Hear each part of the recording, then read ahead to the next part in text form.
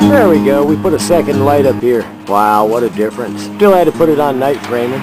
She's running so smooth, just had to show you. There'll be a gust along here in just a minute. Sure you'll enjoy. I'm telling you, this has been putting pretty much a steady 3 amps into the battery all day. I've been enjoying that.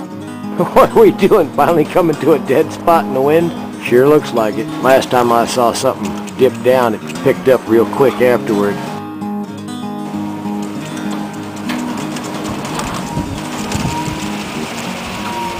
Listen to how smooth.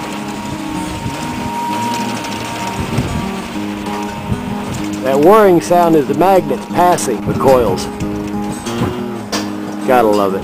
And the dump load came on and went back off. Not including all the lights inside. I've got a fluorescent out here and the LED out here.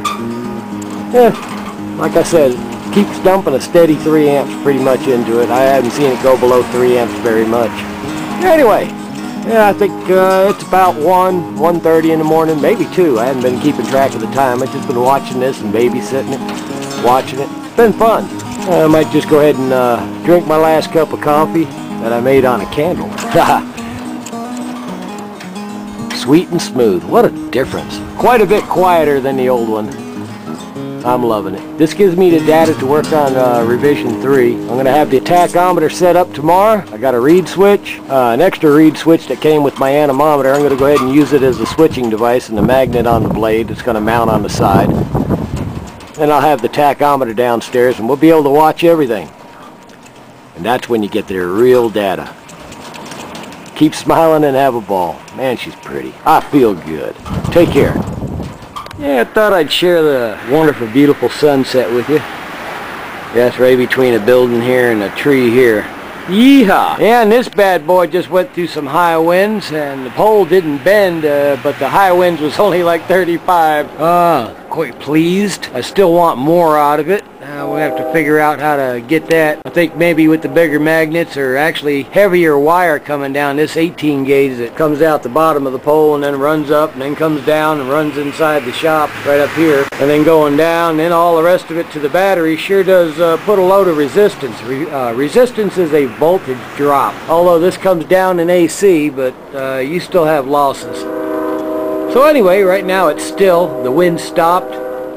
You can darn sure hear the train in the distance. Nice flat land, the sound carries good. The other thing I wanted to show you, which I don't know if I can see here, is right up there at the beginning, at the middle of the prop, right close to the hub, there's a magnet stuck in the blade. That's got super glued with a washer on it and then super glued again. And then there's a magnetic reed switch that I encapsulated inside a plastic tube with some polyester resin for the fiberglass. And I ran all that down the pole after tying it off, and that comes into the shop. And that wire is this one. I did have it hooked up to the tachometer, but it was showing frequency, and I don't have the instructions with me, so I'm going to have to go home and learn them instructions and come back up here where I can set it to a tachometer. I really would have loved to know the RPMs during all the winds and everything that came down. But anyway, we got a little bit done, and I'm quite happy. And of course, I've gone through another literal pot of coffee. I'm Scott Brown, Green Wind, and other home energies. Many good things to you and yours. Hello, I'm Scott Brown, Green Wind, and other home energies. Well, this right here, that's a piece of straw that I crimped together. It's rather thick straw, about 5 times the thickness of a normal. I think it was a bushing for something, but I've got the magnetic reed switch inside there. I filled it up with polyester resin to make sure the wires don't turn because those things are fragile. Then, of course, I got the wire coming out. You can see right here, these little wires I'm touching right here. Might look like a silhouette to you. I got the sun in the background behind this just to make the shot easier. Anyway, so I've got that, and it follows the same path. I got it wrapped around, and I have it coming right down the tube along with this one to the bottom. So anyway, you notice there's a hole in my prop, and down in the bottom of that there's one of them neodymium iron boron magnets that I use on the ceiling fan wind turbines, and it's right in line right here. Got a washer on it. The other side, that's so the washer's bigger than the hole. I could stick the magnet to it, stick it in the hole, put super glue on it, and it stayed there. Now, this did not affect the balance of the prop, even though I cut that much wood out. It didn't affect the balance of the prop because it's heavier than wood. So anyway, we've got that, and as this spins, it activates this reed switch. Kind of hard to see when I'm looking at the sun. It activates this reed switch every time the magnet passes and puts a pulse in. So there we go. And I'll give this thing a spin so you can watch the tachometer work downstairs. This is Jonathan. This is my new faithful assistant. Anyway, at home he washes the dishes, but to get him down here, we got to get him to cook and I do the dishes. That's okay. Here at the shop, I just throw them away. Anyway, we come out here. We got the rocket stove going. Another piece of a good chunk of meat. That's tenderized. It's already sizzling. We just stuck it on there. Seems the wind is going this way, so this side's catching most of the flame. This time we won't burn them. Last time I was up on the roof, I had Jonathan busy, I was busy, and I had to yell down, "Jonathan, turn the steaks!" Yeah, they were a little tough, but these ought to do okay. We're all done with the work. There's no wind. Barely enough to turn the prop, and then it stops, then it goes up, and as you can see right now, nothing. This is where solar takes the gaps of wind, and wind takes the gaps of solar. So anyway, we're going to get to cooking. We'll keep you updated on that. We got plenty of sawdust. Yeah. Alright, well, we got that. We flipped the first one. It's been about 5 minutes. Oh yeah, look at that nice color. Oh, she's cooking sweet. We're using an X-Acto knife to cut meat. Yeah. Definitely cooked all the way through. Not too bad. A lot more flimsy than it was last time. These move. We haven't used hardly any of the fuel. Time to make the coffee. Oh yeah, that ought to do just right. Well, we got a little bit of wind today. Hello, I'm Scott Brown with Green Wind and Other Home Energies. From the direction of the building and the direction of that, you can tell that pole got bent again. Just a little bit more than last time. It's a bigger prop. The wind wasn't near as high, but like I said, the bigger prop takes on a whole lot more wind-swept area. Show you what else I found. It was freewheeling when I got here. Holy moly. That means it wasn't under a load. So the first thing I checked was this. The first thing I looked at was battery voltage, and as you can tell, 13.7 and the dump load not going off, and the way that thing sounded out there, and the wind was kicking, no way. And it stayed there. It didn't go up, didn't go down. It's doing just like it is right now.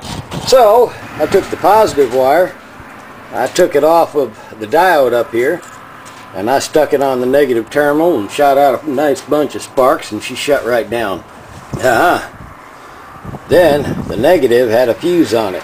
I pulled the fuse out. It's a 20 amp fuse, and yes, it's blown. It blew a 20 amp fuse while I was gone, so yeah, we know it does 20 amps. Don't know how long it's been freewheeling. That meter wiggling right now, that's just the wind. That's the only thing I got on right now. I got her all shut down, but at least I got some decent battery. So I'm going to replace that fuse. I might go with a 25 and see how that works. If I blow that, then if I'm not here and it does it again, then I know it does 25. We'll see what kind of fun we can come up with it. There we go. We got about 7 miles an hour, 9 miles an hour, and we're looking at what? 235 a second ago, 212, 194 RPM. Yeah, it kicked off pretty good, started up pretty quick, looking at 188 RPMs, and that's going to really come in handy when I figure everything out. So I know what this prop's RPMs are at what winds, and I know where I want it to cut in, so I'll know how many RPMs I want to reach charging voltage at. That way the blade doesn't stall out. I can tell if the alternator is reaching charging voltage too early. If it reaches charging voltage too early, the blades will stall out. If the blade is spinning too slow for the alternator, then it's going to take about 12 miles an hour to 14 miles an hour before it starts charging the batteries. Knowing this will allow me to build revision 2 on the bench, test it on the bench, and then put the prop on it and know exactly what it's going to do. This RPM meter here, digital RPM meter, is a lifesaver. It's worth its weight in gold as far as I'm concerned. And like I said, then we got this amp meter here and this voltmeter here. Right now I'm looking at the amp meter. Oh, there we go. Let's see if it'll start up on its own. Got a little bit more wind, not much. It's going pretty slow. I was looking at 5 and 7 mile an hour winds. It's trying. Watching it get to the cut-in speed is pretty good. Now I think we got a decent little gust here. Starting to spin. You watch it, all of a sudden it'll accelerate really fast. That's when it gets to cut-in speed and gets lift. 1, 2, 3, 4, 5, 6, 7, 8, 9, 10. Now it's starting to speed up pretty quick. What's the RPM? 150, 190, 214, 202, 191. It's jumping around. Alright, what's it to now? 194, 201, 196. She already took off, Bubba. 228, at least 240, 248, 250. That's good. And this thing will keep on spinning around till it, when the wind gets down to 3 miles an hour, I've seen it keep on going down to 2 miles an hour and hold there and then pick back up. It's just like once it reaches cut-in speed and you know it's got lift, it doesn't stall out for nothing. It takes 170 RPMs for it to get to charging voltage, which is right at about a 7 mile an hour, I'm sorry, about a 5.5 mile an hour wind. So that's not too bad. And it doesn't stall out. It'll keep on pushing amps. The wind picks up, and it picks up pretty quick. I've seen it go about a 1/2 amp and then slam up to about 3 and 4.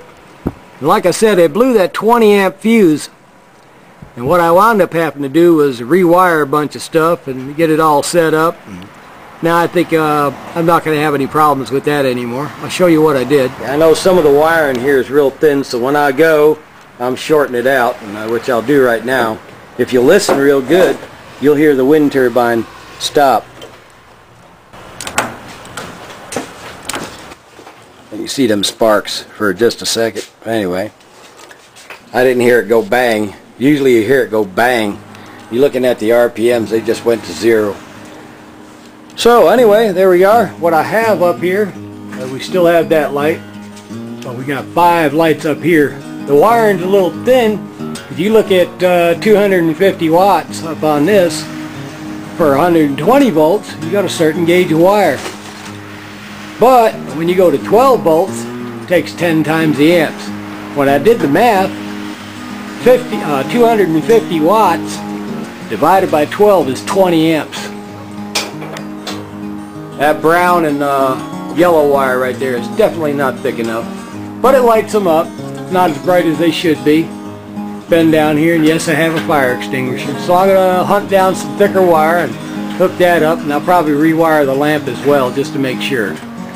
Anyway, I'm Scott Brown, Green Wind and Other Home Energies. Many good things to you and yours. Pretty. I can hear the alternator over the blades. Those blades are quiet. It's gotta be.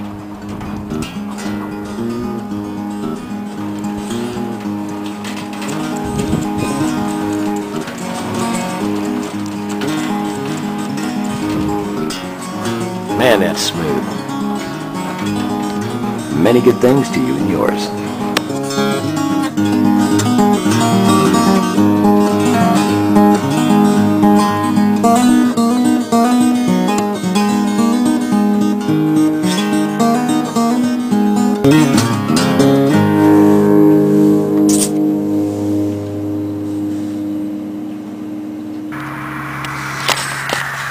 Thank you.